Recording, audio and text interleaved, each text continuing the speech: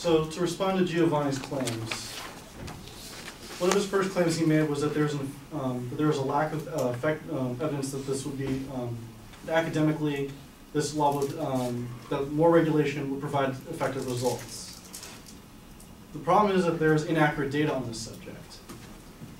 The Coalition for Responsible Home Education says a variety of studies have shown that of homeschooled students' academic performance have conclusively shown that homeschooled students can succeed academically. However, there have been no studies of homeschooled students' academic performance that have been used of representative samples rather than recruiting volunteer participants. Further, the study shows that participants are inevitably from wealthier, better educated, more intact families, meaning that they will likely have scored well and above average regardless of the educational options their parents chose for them. Data from the National Center of Education Statistics suggests that the homeschool population is significantly more diverse than the samples commonly used in studies of homeschool achievement, meaning that these studies will likely miss whole swaths of homeschoolers. To continue, what these studies show is that homeschool children in wealthier, better educated families with driven and motivated parents, the sort who would volunteer their studies to children's academics, the sort that would volunteer for studies of their child's academic performance, tend to score well above the public school average, as should be expected. They do not show that homeschool children as a whole score above average or that educational neglect does not occur in homeschool settings. So, test scores may not improve, but addressing abuse is extremely critical to the law we are proposing. In states with more rigorous education regulation,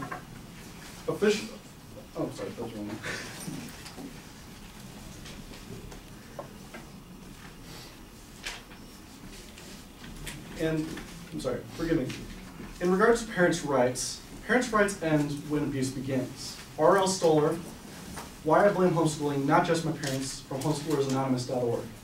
He himself was a homeschool student who grew up in an abusive family. Parents emphasize their rights to raise their children however they want, but as a society, we have already decided that parental rights end where abuse begins.